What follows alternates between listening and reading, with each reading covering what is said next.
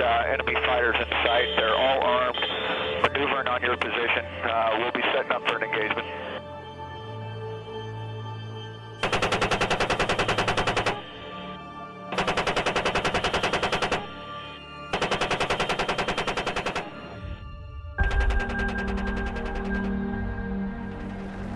From the fall of Saigon to the fall of Afghanistan, soldiers have been fighting wars that were never finished and with their missions abandoned. Back at home, the soldiers who fought in those regions find themselves once again at war, not with the foreign enemy, but with the very nation that sent them there. For over 20 years, the global war on terrorism has injured and killed tens of thousands of American service members. On my orders, the United States military has begun strikes in Afghanistan.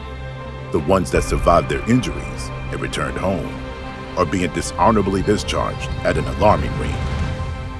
The Department of Defense is stripping them of their benefits, honors, and most importantly, their dignity, leaving them without the vital medical care and financial support owed to them and their families.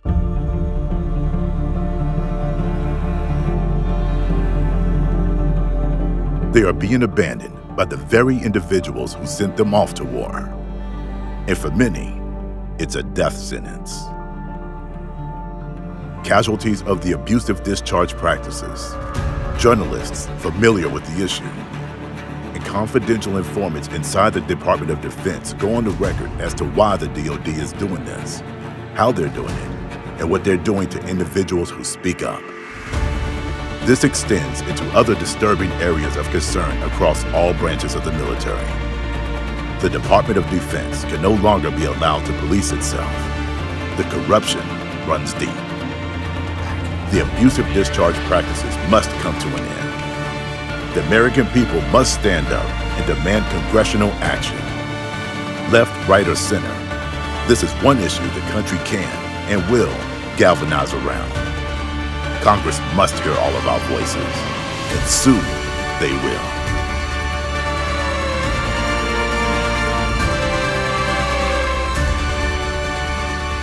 A dignified transport for the 13 U.S. troops killed in Kabul this week, most of them children when the war in Afghanistan began nearly 2 decades ago. We've got to realize we're at war, and we're not just at war to support the Ukrainians, we're fundamentally at war, although it's somewhat through a proxy, with Russia, and it's important that we win.